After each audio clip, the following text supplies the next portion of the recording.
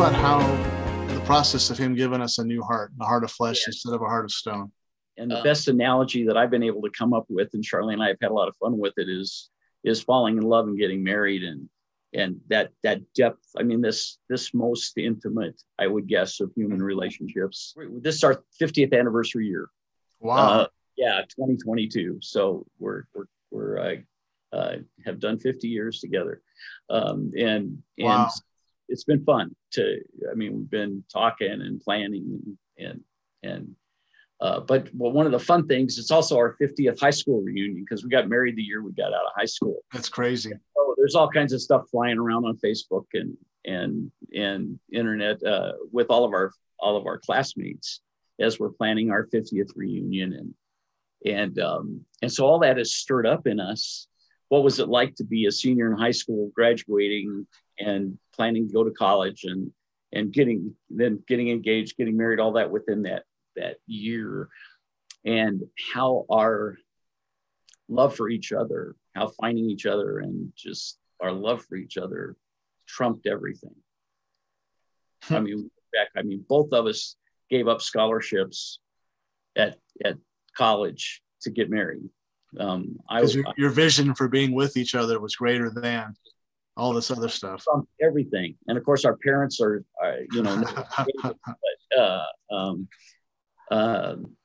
but just the fact that our thinking about each other was constantly transferred into 2 and 3 hour phone conversations. And for my heart to change, there has to be, on some level, this passion, this falling in love with Jesus that begins to trump everything else. Can you talk about the maturity of like your relationship with Charlene now, and your passion for her now? And because like when I know what you're saying is true, but I think how do I and I see new Christians, and they're incredibly passionate, but I know that some of the stuff they're saying it's like, you just don't know yet. You just don't know.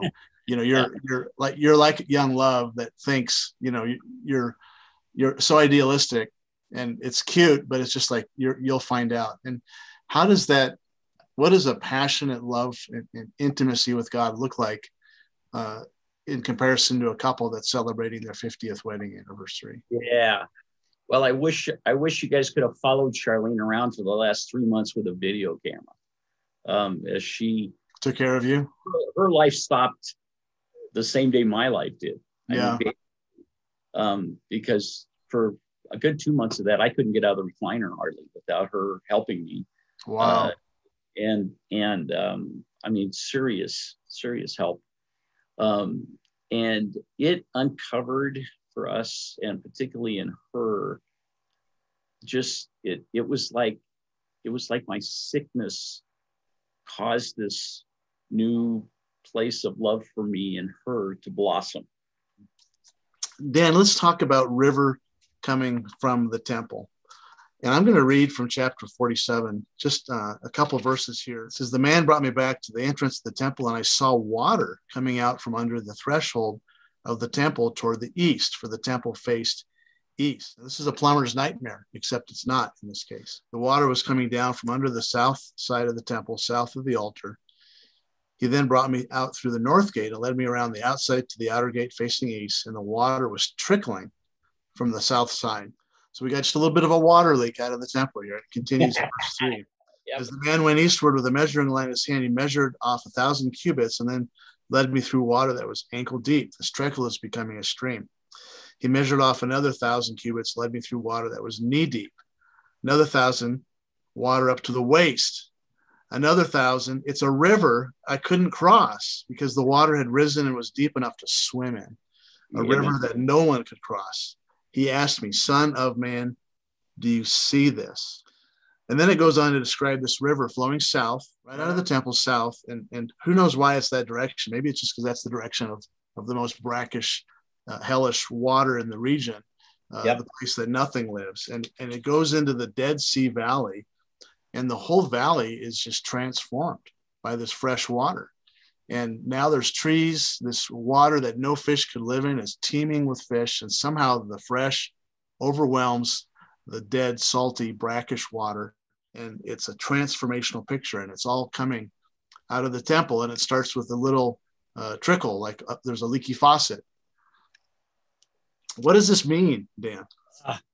It's a great picture that we as the church are participating in this story of God from Genesis to Revelation 22 to get us back to the garden. That his heart for us and his heart for man is that one day we will be back in Eden, here on the earth with the trees. We right now as the church are participating in that restoration. Mm-hmm. We've got a piece of it right now, and the water that is bubbling up out of us in the Holy Spirit and the light that's in us is supposed to be bringing that kind of restoration to our little sphere of influence to the best of our ability that God is redeeming. And so I get to participate in that now, which is pretty incredible that's mm-hmm. the kingdom reality that we live in. And then I think beyond that is just every one of these pictures of whatever it's going to look like. I mean, if you go to Revelation or Daniel or Ezekiel or wherever and get this picture of the end times, if you are a believer, it should fill you with nothing but God's mm-hmm. got some really cool plans. Mm-hmm.